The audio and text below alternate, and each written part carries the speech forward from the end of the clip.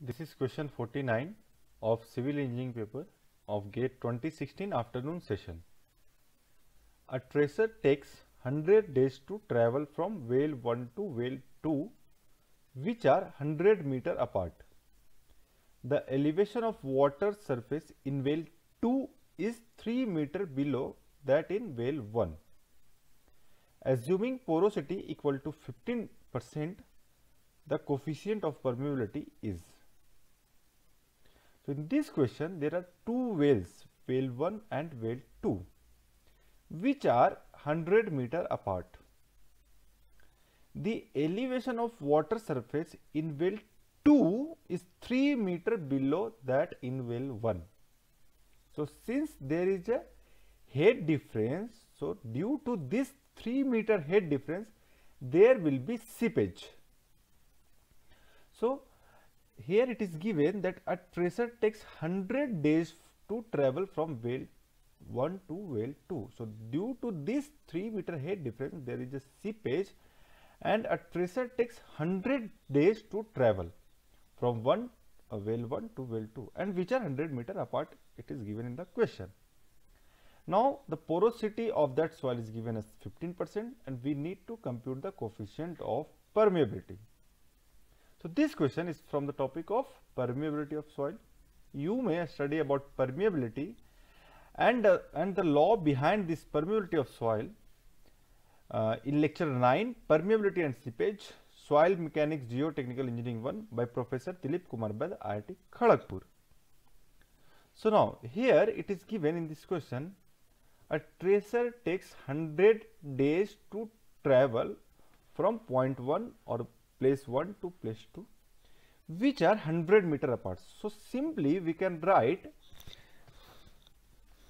distance, we know simply distance is equal to velocity into time, velocity into time. So here the distance is given as 100 meter, and we just assume v is the velocity, seepage velocity, this is seepage velocity, into time, time it takes 100 days. So we can say the velocity or seepage velocity comes as 1 meter per day. Now we know the Darcy's law.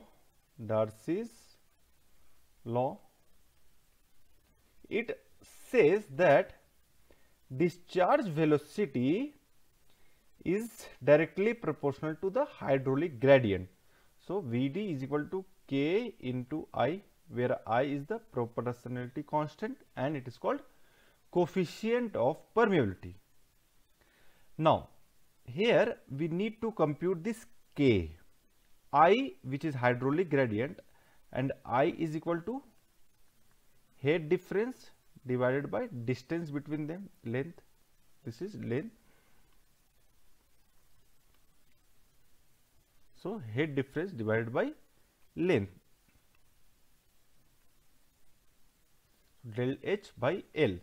So del H, that is head difference. So head difference is given in this question 3 meter, and length is 100 meter apart. So this is 100.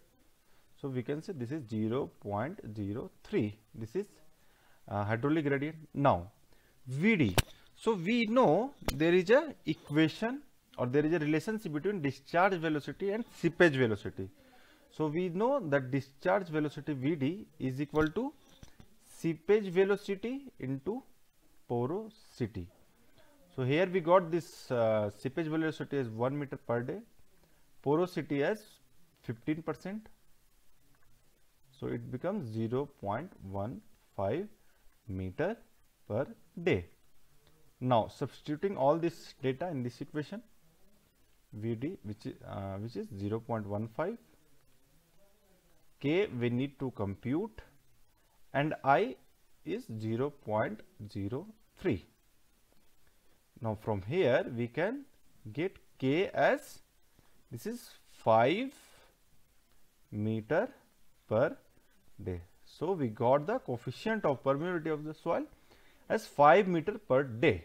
So here we can say the coefficient of permeability is 5 meter per day. So option D is the correct answer for this question. Thank you.